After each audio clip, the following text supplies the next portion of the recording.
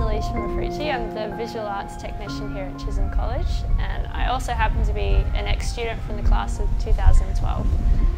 This piece is actually for Wesley Church in the city for the Stations of the Cross exhibition. So each year 15 WA contemporary artists are commissioned to respond to each station in the Stations of the Cross through a contemporary lens. And I've been fortunate enough to get Station 15, which is the resurrection of Christ. I had to spend a considerable amount of time thinking about Jesus' resurrection, and questions came to mind of, though it is a symbol of hope and salvation, it also makes us question about how we find hope and how can we find hope in the face of our mortality. So the flames are symbolic of our lives and also the Holy Spirit, so God's presence in our life. And the three rings are a symbol of the Trinity, the Holy Trinity, and also that idea of the divine power that tames this flame. So at any point, it's painted like water, so at any point that flame can be extinguished by water.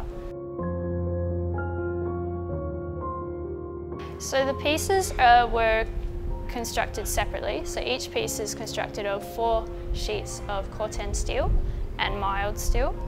They are then welded, so they were cut on our plasma cutter, which we have here at Chisholm College, and then welded together and then ground down to clean up all the other mess.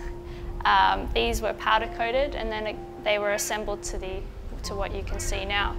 The bottom is a fence, which is made of steel as well, which was plasma cut with the title, the year, and my name, and that is then filled with concrete to hold down the piece. It approximately weighs about 550 kilos. So what do these 3 rings represent or like mean? So the piece is about the resurrection of Christ, but I've also used the tongue. So I'm the visual arts technician here at Chisholm. You'll find me here a lot in the background to make sure everything in the art department runs smoothly and make sure the classes actually have what they need.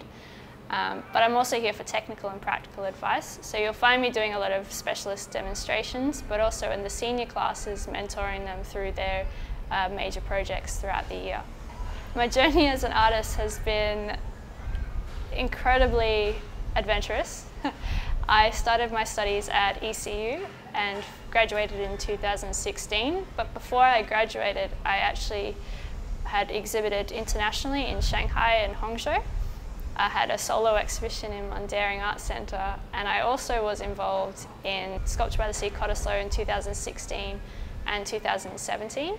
Where I was also awarded the WA Young Emerging Artists Mentorship Award and received many subsidies and sponsorship to help fund the work. I also recently exhibited at Turner Galleries in the city and interstate in the Sculpture by the Sea Bondi exhibition.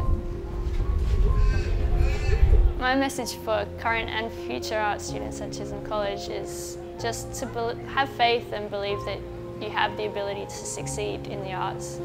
I know that it can be challenging, and I know that we have a lot of odds against us, but I think that makes the victory even sweeter. So have a little faith and endurance and you'll be fine.